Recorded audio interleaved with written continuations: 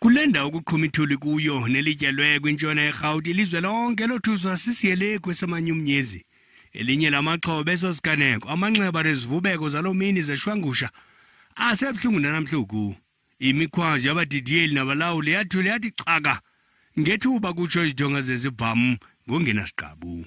As the director was about to say action, and then we see 3 guys coming from far approaching us. As they come closer, they start shooting in the air. And now we don't know what to do, what's happening. Emva kokukhuliswa phangwe, elinye lamaxhoba nelithetha kuba singalikhanquza igama lalo lithi lalicinga sisiphelo sobomi balo eso kanti inhlungu isaqala. It started around, the sun was still out. Until now it's getting darker. This nightmare is not ending. Crying, we've cried. I was crying, now it's not stopping. We've prayed. And then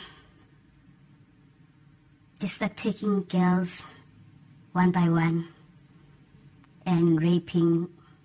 Iingcinga zalo zazikumntwana walo kodwa emva kozengezenge lweeyure ezilishumi bayalelwa ukuba babuyele ezimotweni.